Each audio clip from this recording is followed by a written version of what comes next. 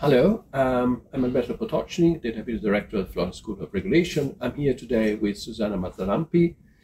She is the lead legal advisor in the Finnish Transport Authority, Transport and Communication Agency. We've been here together in this event, co-organized by DG Move and Florence School of Regulation. And the first question that we'll ask Susanna is, what are the main messages that you're taking from this morning's discussions? Well, we were talking about filling the gaps and going forward in the European transport area. I think we had very good discussions on trying to see where we still have discrepancies, I would say, in the European transport market. We are not all on the same level in different modes of transport. For example, the liberalization of the market in the aviation arena is much further than on the railroad sector, which is dependent on the fact, for example, that the infrastructure for railways is much owned and managed by state monopolies or state operators. So it was the other thing that was interesting also was the fact that the infrastructure is sometimes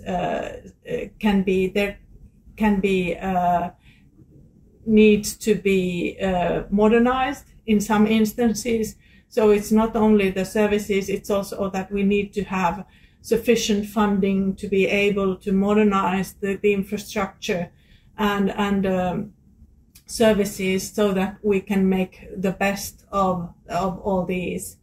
I think my own point of view was the fact that we should be looking at the comprehensive transport system to be able to see what are how we can make it more efficient, more interoperable, so that different modes of transport complement each other, but when they also compete, that you are able to create a level playing field.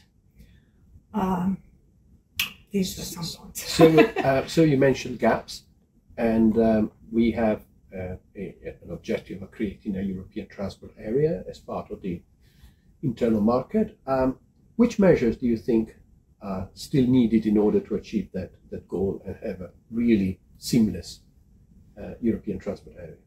I think that the first thing, or what we obviously need every time, it's gathering information, collecting information, gathering data to be able to do also proper solid impact assessments of where the gaps lie, to really recognize what are the reasons for not achieving operability, for not being competitive, for not being able to create a smoothly functioning, really a system where you can kind of put your wish of what you want to get into the system, press the button and get the outcome on the other end. So I think that it's gathering data, making the system as digital as possible. So it would be digital by default. And then, and here, when we are trying to do that, we obviously will recognize the different parts that still need development in order so that we can come up with all those. Well, thank you very much, and good luck both at national level and also for contributing to European effort here. So thank you very much appreciated. Thank you. Thank you.